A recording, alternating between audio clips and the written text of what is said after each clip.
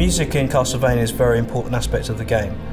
In the old 8-bit days, the music was a key feature which everybody really loved. And we wanted to do something different, but we wanted to maintain the quality of the music that we'd seen in previous games. We decided to take the route of an orchestral arrangement, using orchestral music more akin to a Hollywood blockbuster than the previous music, the more sort of jazz-oriented or keyboard-oriented music. But nevertheless, we still felt that we wanted to have the flavour of Castlevania in there. Many themes that we've seen in Castlevania games before are there within the new music. We deliberately chose to have very big orchestras, very big choirs, and this big sound. We wanted to have a big epic sound to convey the story of Gabriel and the story of Dracula. And that's carrying through with Lords of Shadow 2. It's important that we have the quality of the music, but we also have this kind of huge, expressive themes that players can really attach to, that they associate with the world and with the character. So what we do is we often send Oscar storyboards, we send Oscar the game itself, we send him cutscenes, we send him sequences, whole sequences for him to score. We work very closely with him. We think it's very important that he has total access to the game. Without it, I don't think a composer can really get to the heart and soul of a game.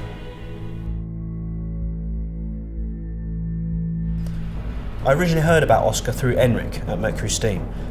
He came recommended by Enric because he'd made games for Mercury Steam before, through Scrapland and Jericho. We had other composers in mind and we considered other composers, but Oscar really understood what we were trying to do with the story of Dracula. He really understood that this was a kind of tragic and epic tale. And his musical cues were very much based around that, and we felt the emotion of the story just from listening his initial musical ideas.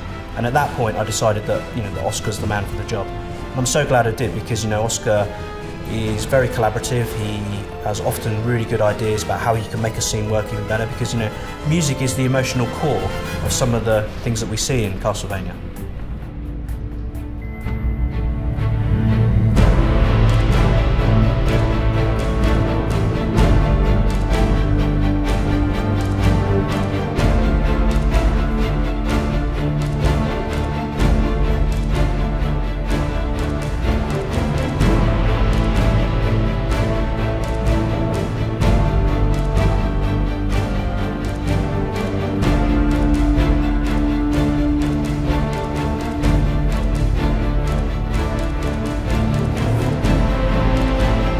En una película el espectador es pasivo, o sea, se sienta, ve lo que es el principio y el final, y la música se adapta a eso, o sea, se sincroniza la música desde el principio hasta que termina la película.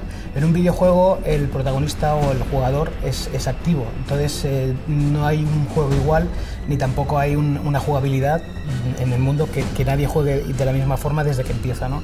Entonces la música también se tiene que adaptar. O sea, cuando un jugador entra en un sitio, decide si entrar por un sitio o por otro, y entonces la música se activa o se desactiva. Entonces el proceso musical de eso hace que cambie, sobre todo a nivel de producción, para poder componer la música.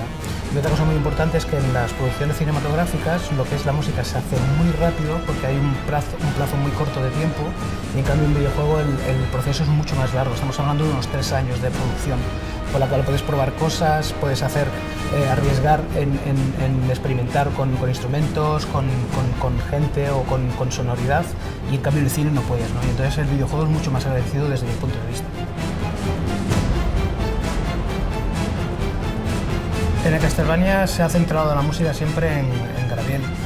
Gabriel es un personaje muy poderoso que tiene una fuerza innata, o sea, pero no a nivel físico, sino a nivel de historia, que me permitía crear unas atmósferas y sobre todo unas melodías que se adaptaran a él, sobre todo para demostrar su vida trágica, que hacía todo por amor y por conseguir a Marie. Y eso daba mucho juego, porque generalmente los videojuegos se suele hacer de la manera de combate, la manera de atmósfera, de un poco de investigación o de descubrimiento de cosas, pero que tuviera una fuerza tan brutal en la música con un personaje creo que no se había hecho nunca. Y por eso yo creo que ha sido una de las fuertes de la banda sonora, y que gracias a ello también ha ganado muchos premios por eso, creo.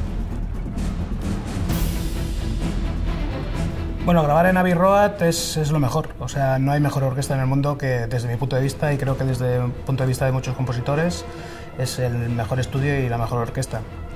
Ha grabado John Williams, Hans Zimmer, Star Wars, El Señor de los Anillos, o sea, grandes proyectos y grandes películas se han hecho aquí, ¿no? Entonces, que el Castlevania esté haciendo una producción en Abbey Road demuestra un poco que lo que es el Castlevania tiene mucho poder, en el sentido de que tiene mucha fuerza y de que nos podemos permitir hacer grandes producciones, sobre todo a nivel musical.